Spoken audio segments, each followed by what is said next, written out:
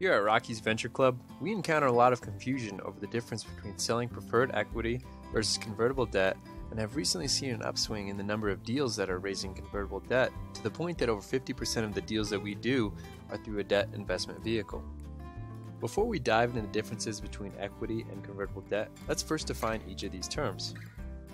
Equity is fairly well understood and involves selling a certain percentage of the company for an amount of capital.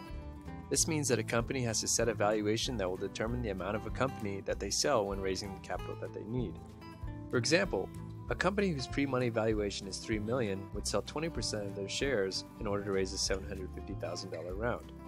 The math works out that $750,000 is 20% of $3.75 million post-money. Regular debt is easy to understand.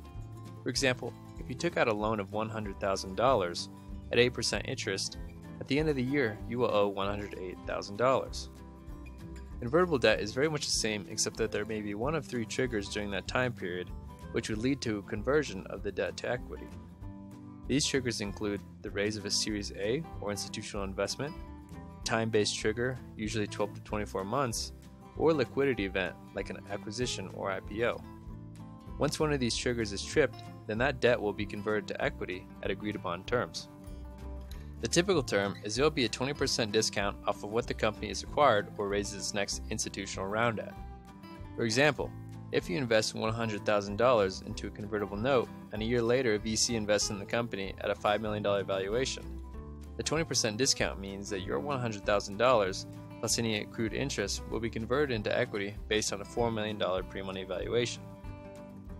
There are a few advantages to a convertible note, including the fact that the documentation is lighter and therefore slightly cheaper, and angel investors do receive interest on the debt, which is usually 5 to 8%.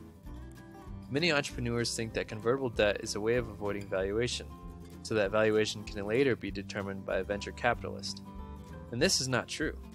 It is now highly unusual to raise convertible debt without a valuation, which takes the form of a valuation cap.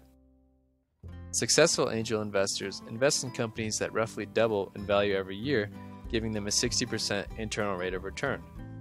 This return is based on the fact that this asset class is highly unliquid and there's a huge amount of risk involved in investing in early stage companies. Usually half of these investments go belly up, leaving angel investors with a return averaging 27% over a portfolio.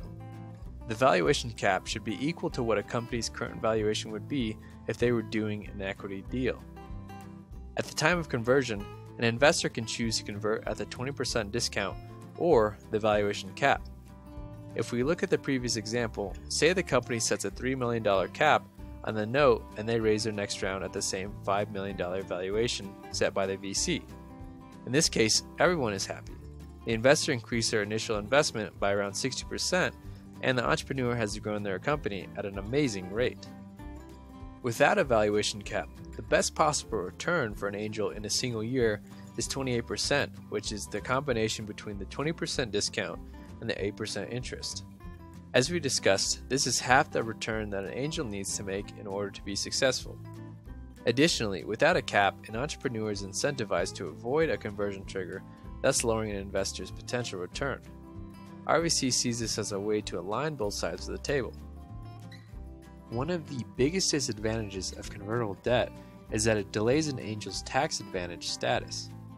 Congress recently added Section 1202 to the tax code, which allows investors to take up to a 100% capital gains tax exemption when making equity investments in early stage C corporations and holding the investment for 5 years or more. This capital gains tax exemption should cause more angels to prefer equity deals versus convertible debt.